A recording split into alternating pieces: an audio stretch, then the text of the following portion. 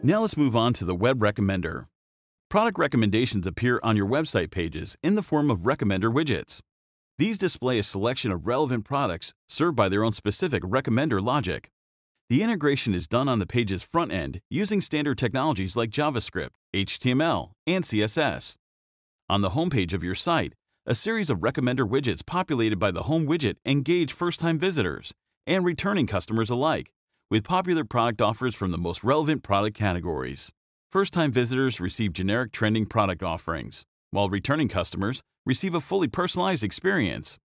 On your product pages, the Predict Related widget helps boost this revenue by suggesting visitors find the right product from a selection of interesting but similar items. Related widgets usually generate the major part of Predict's direct added value. If you're going to use just one Predict widget, use Related on your product pages.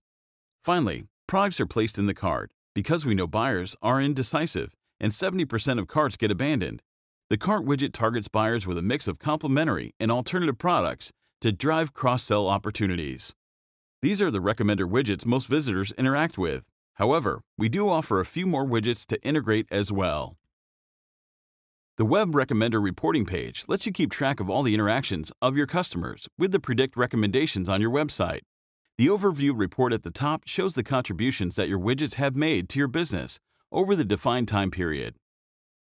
These are broken down by total contribution and percentage, total revenue earned, and overall click-through rate from all widgets. Below you see the impact broken down by the different widgets you have. Predict attributes revenue from Web Recommender widgets by tracking which links a visitor clicks in a widget during their visit to the website.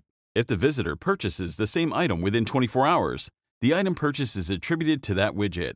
Other items purchased at the same time are not attributed to the widget. Clicking on Compare Widgets expands a series of charts with each widget represented by its own line. Widget performance is shown per day, week, or month. You can compare widgets according to impressions, which is the number of times the page containing each widget was loaded; click-through rate, which is the clicks as a percentage of impressions; revenue, which is the total value of all the order lines; or revenue contribution, which is the revenue from the recommender as a percentage of total revenue. By merging cross-channel behavior into a single record, we are able to ensure the most relevant and personalized experience for each individual user. In addition, thanks to the tight integration between our recommendation engine and the Emarsys email infrastructure, anonymous profiles are easily matched with identified contacts, ensuring maximum touchpoint coverage. The result is that you can personalize significantly better to more contacts with an omni-channel approach that you could ever imagine. We hope this video was useful.